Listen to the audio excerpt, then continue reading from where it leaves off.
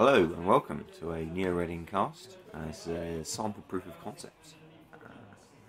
So, for your delectation today, we have on the left Gordon, he's playing Max, the punk rock fave at the moment, and a scorer and gentleman, I say, is Gordon. On the right, not quite so good as myself, as Near Earth Hub. I actually chose to mulligan, and the game's underway. So, it's fairly straightforward first turn. From myself, icing both the important centrals. I'm taking the credit. Max obviously does what Max does. Loses a knifed and an eater first turn. And day job, very nice. Start, good economy. Managed to draw. New Earth up. Stalling on a remote, bit of a misplay there from me. I did not do my NEH draw, I never play it. Max uses a keyhole. Deliberating. On the remote. Unfortunately, it's always a snare.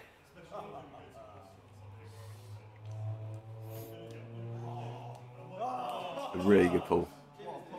The snare damage, Hades Shard, and the Sure Gamble, and Count Siphon punishing, and of course the tag. Gordon clears the tag straight away. Probably wise.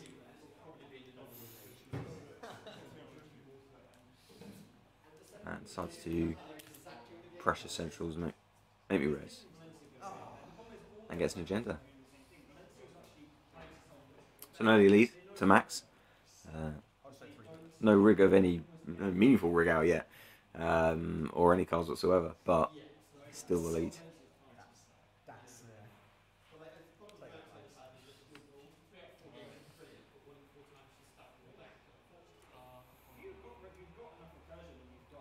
Running R&D again. Now it can be res, keeps him out.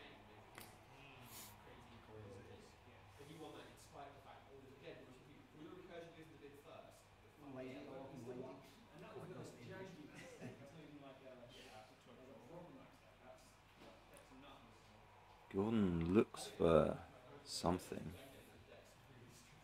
Deja Vu might help.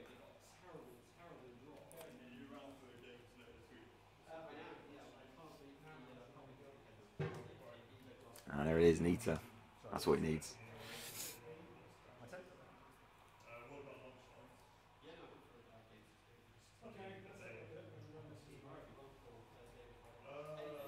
Okay, crank the server with ice, once again, failing to near earth draw.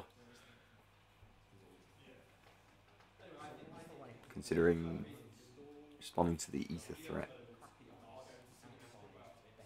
Maybe you should, I don't know. Wraparound's good ice against Eater. Strength 7 without Corroder on the board makes it not unreasonable. So a couple of credits and back to Gordon. Day job again, very nice. So he's got the money, that's for sure. See another snare in my hand there. 3 in every deck, that's my motto.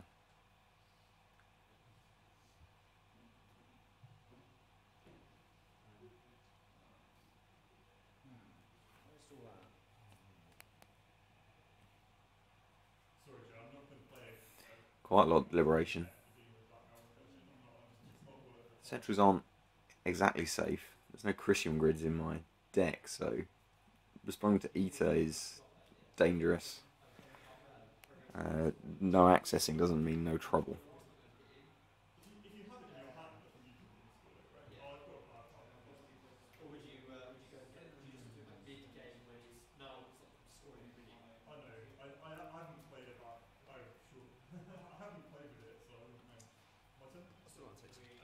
So installs in a row.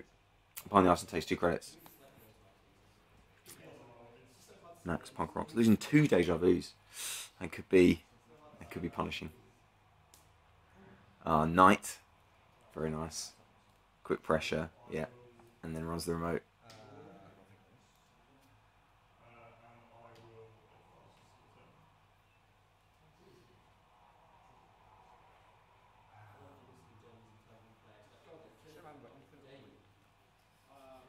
Tough decision. You can definitely afford to get past whatever it is. Not a lot of money for NEH, so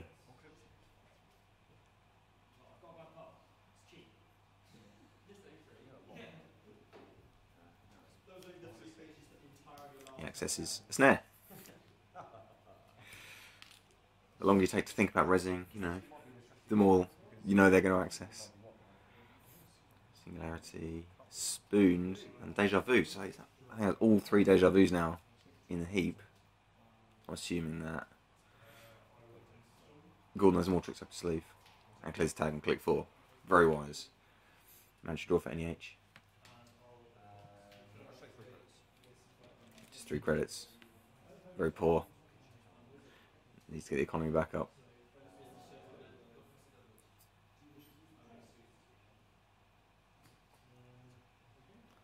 Obviously no ice to trash the night ice. Yeah, and the night moves away. I think that was my comment there. Keyhole, right, okay. This could be a problem. So night beats wraparound for just 2 credits.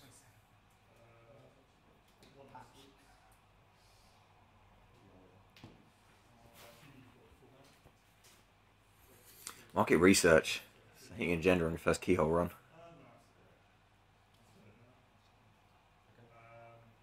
And he runs archives. Just do it. So that's 3-0 to Gordon.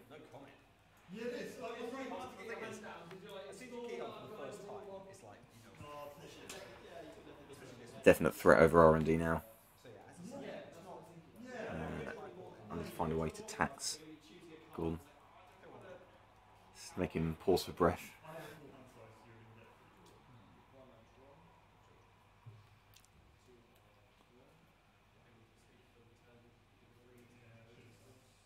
We've got Data Raven in hand.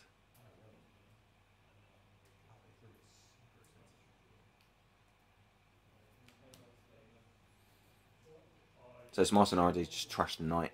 I think that's reasonable. Eater obviously still works perfectly well with Keyhole, but maybe you can tax him on the way in. Wraparound's quite nice for taxing Eater actually, just because of the high strength.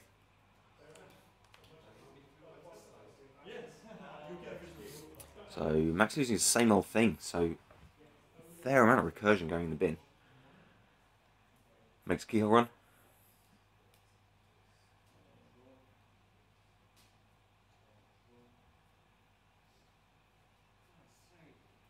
Deliberation, again money is very tight for NEH.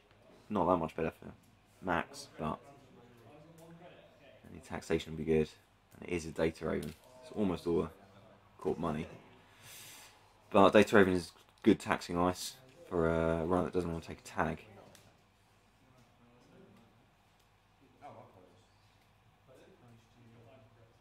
Go on deliberating whether to end the run or take the tag.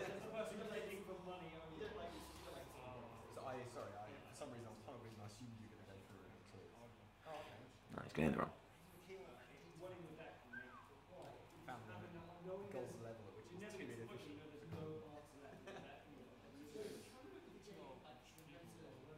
Tree will run very nice on uniced archives for a fair, perfect solution to a Data Raven. And there it is. Keyhole again, only 1 credit now. Not quite the taxation I had in mind. Another market research. So do you run archives, maybe Keyholes again? No Jackson's on the table. Got respect that one could be in hand, especially against NBN. Although it's in all corps now, 3 of. And he runs archives, nothing else. But he is up 5-0. Only 1 credit for NEH. Tough times. The Keyhole is going to be hard to stop. Only 1 credit for Gordon as well though. So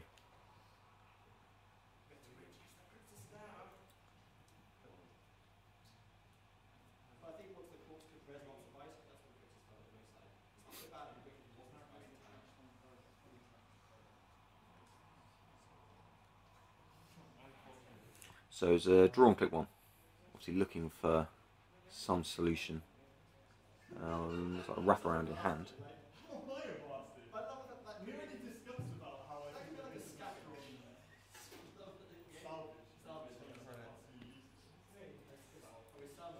She's a credit. Yeah, and the wraparound's trash state Raven. Nullifies the Fem as well, for now. And as I say, wraparound's not bad against Eater. Not ideal.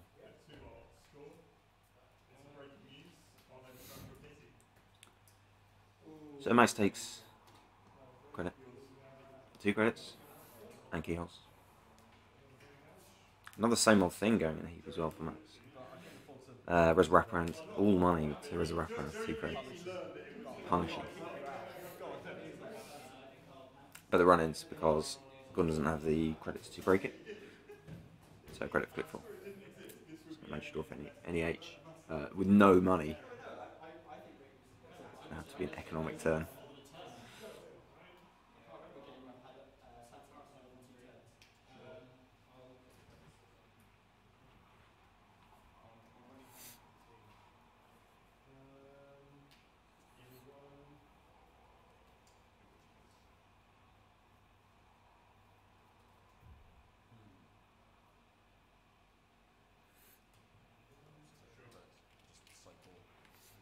Just 3 credits. Max turn. 2 wanton destructions go down the drain. It's got to be James in hand. Eject. So nice. Just for 1 credit. But there's the same old thing. So he's finally got some recursion in hand.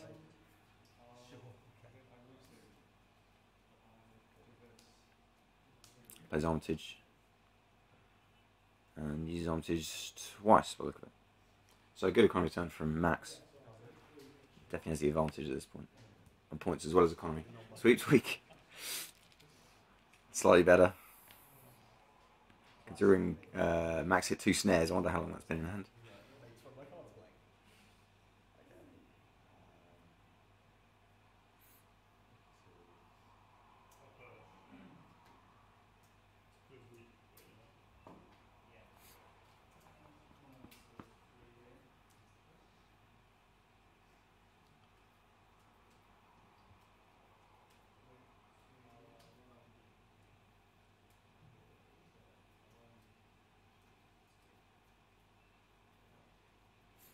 Now that he's got his recursion, Gordon has a good dig.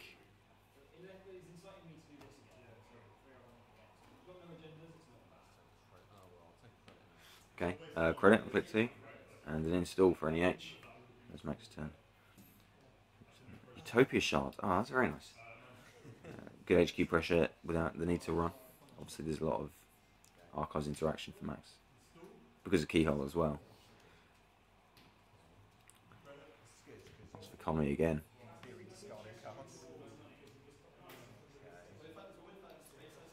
Wants an instruction in hand. Definitely a threat. Corroder on the table, that'd be good. In the heap, I apologise. That would be great to get on the table. Settle things down. Can't risk another snare, I suppose. And Armitage.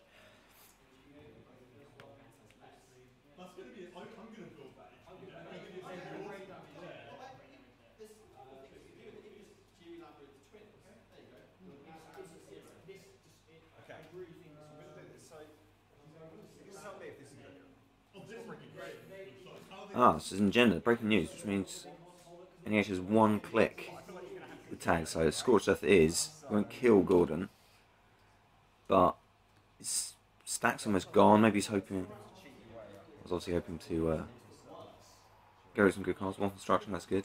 2 used to snares, so I forgot my 4th card. There it is. Keyhole's kind of redundant at this point. He's only got 1 card left. Bit annoyed Gordon, that's good. The trash is his final card. He's only got 1 card in hand, no heap. No stack up, was it? He does have the same old thing on the table. It's a shame. And it's a good job we installed that on the previous turn, because that easily could have been hit. And with no recursion, that would have been... I mean, there's still a lot of pressure there, but... Could have advanced behind and then the run in a remote with abandon. With no way to access. So, final cards in your hand gets played by Gordon. Stage job. So, a lot of money coming in now. And the same old thing, surely, for a levy next turn.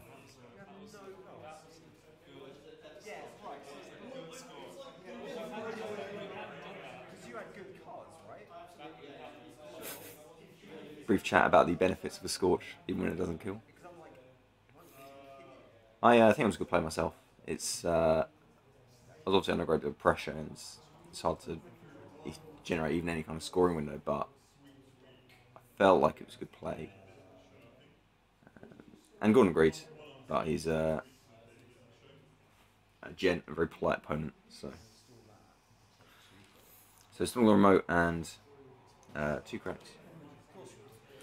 So Max obviously doesn't trust to start turn, but immediately same old thing for a levy. He's got money for it. So the whole stack comes back into play. And he's got cards, 5-card hand, which is very nice.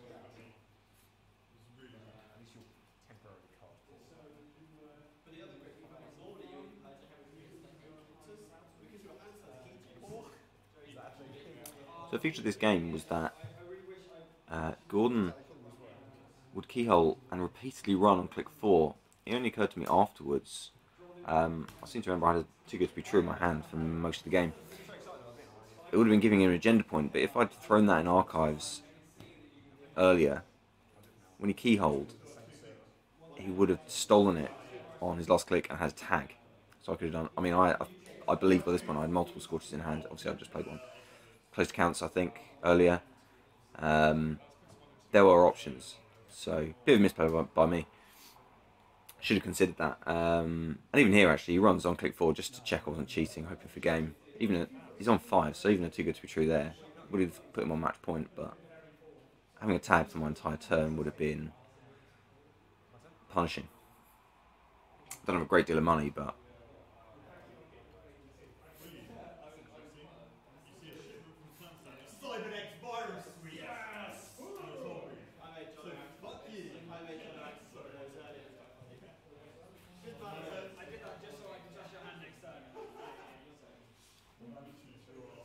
so a bit of deliberation here. Obviously down 4 points, 5-1. Something new remote. I remember buying the NEH draw, good.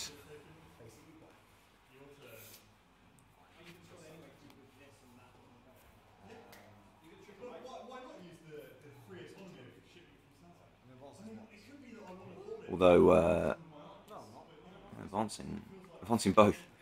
Obviously Gordon, I'm only on 1 point. Gordon has no reason really to pressure the remotes anyway. He's doing perfectly well from centrals. He's got a keyhole and an eater on the table. It's expensive, but he can keyhole. Or a want instruction, that'll do too. So you can obviously break that for just 2 with eater. He ran on click 1, he's going to spend all 3 clicks then. So I'm going to lose 3 random cards from my hand. That's very dangerous. He's got to expect genders in there as well.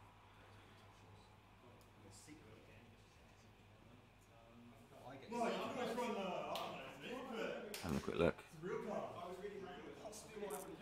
Okay. Pressure's definitely on. Gordon must be wondering what those remotes are. Although, to be honest, as I say, he probably doesn't care.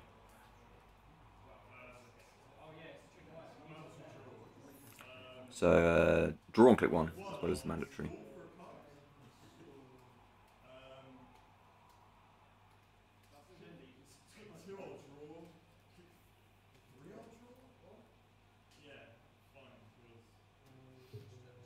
Still doing archives. That's got to be a clue.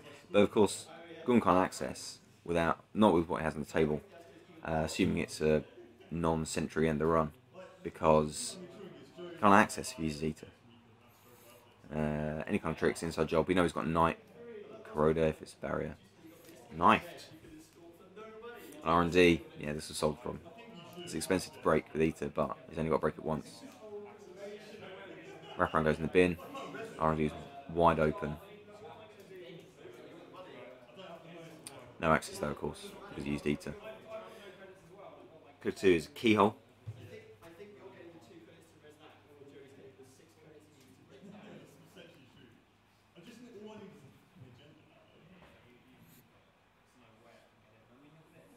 Too good to be true. So it won't win in the game archives, but obviously he only needs 1 more point in there to be able to burst in. Although the fact that I asked Archives gives away that his wanton destruction trust agenda. So the game is in Archives. As I say, he can't get in with what's on the table anyway. Keyhole again, might as well.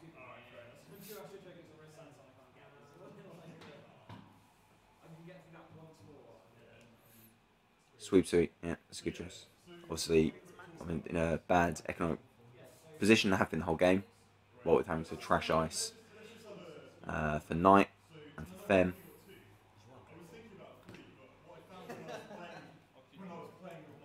Keyhole again on clip 4.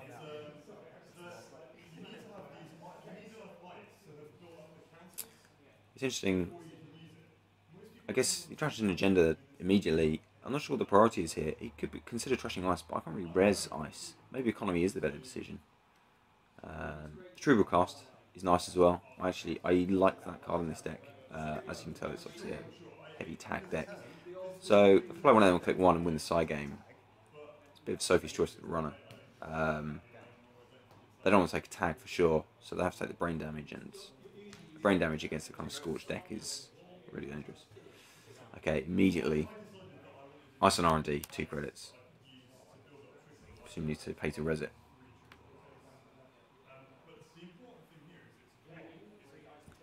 So Corona goes in the bin again for Max. Not ideal. He's going to Keyhole low. This is all I got.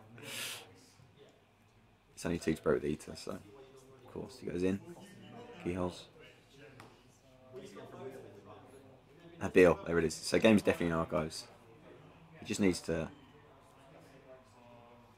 find a way of getting to Archives. He's find what it is. Any kind of trickery, inside jobs, Hades shards. I think he's got it in this deck. I assume he has. I don't remember. So he clears Armitage. Clicks 2 and 3. Oops. Installs an Armitage. Looks like he has a Knight in hand, so he's obviously just saving up.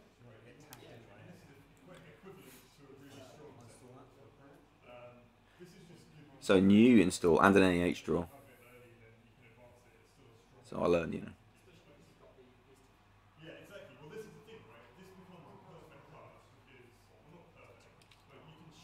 Just 2 credits.